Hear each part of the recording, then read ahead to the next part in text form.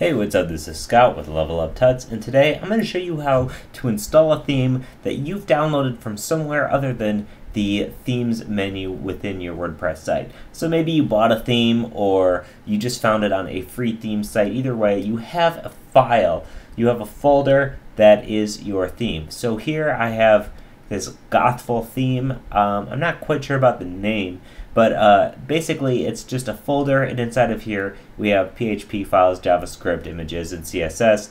And this one even includes a PSD for the logo of the site if you want to modify it or something like that. So that's pretty nice. It has all this stuff in it, but what do we do with it? So what we need to do is we need to go to the file directory of our website. Now, if your site's on a server somewhere, you'll have to get your FTP information, log in, and get to the root of your WordPress site. So what you're seeing looks similar to this. Here I have all these WordPress files, basically everything that installed with your site. Now, what we want to do is move this Gothful folder, or our themes root folder. So basically, we have our theme, and then directly inside of it are all these files. We want to move this folder inside of where our themes are. To do that, we need to go into WP-content and then themes.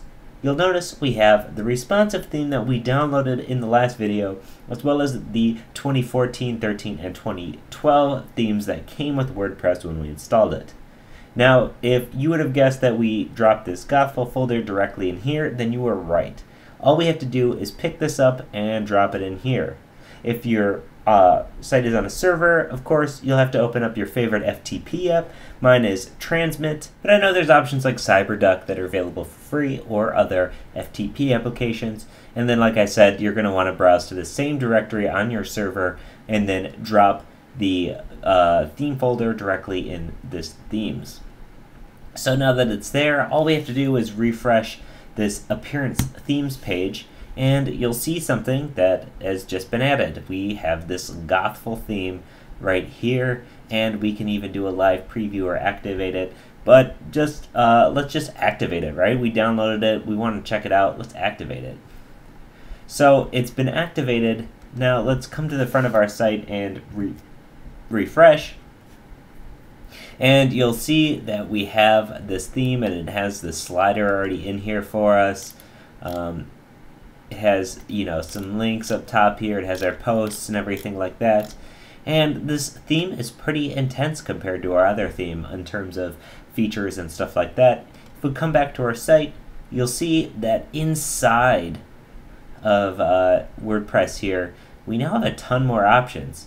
You'll notice under Gothful, we have this control panel, and we can access things like the slider, the layout, social. What's sort of weird here is that we have this second navigation here. And now there's a lot of themes that are like this that have all their own options, so it's impossible for me to know exactly all of the stuff in here, but it looks like it's pretty self-explanatory. If you want to be editing the slider, you can modify these images and stuff like that. And like I said, this is an SM Themes, a Smart Magazine theme, so I'm sure a lot of the other Smart Magazine themes are going to be having a similar interface, regardless of their features. So check it out, find themes, install a bunch of themes. It's easy. You can just drop them in there. You can always just delete the ones you don't want. In fact, let's go ahead, and I want to get rid of this responsive theme because we're not using it.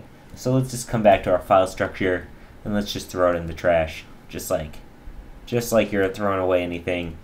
Or if you're on your server, you could just select and delete it. Alright, so now I've deleted that, I refresh, it's gone. It's like it never even existed. Cool, so I'm going to go ahead and activate our 2014 theme back again and delete Gothful because we're not going to be using it anymore, but that is how you install a theme manually into WordPress.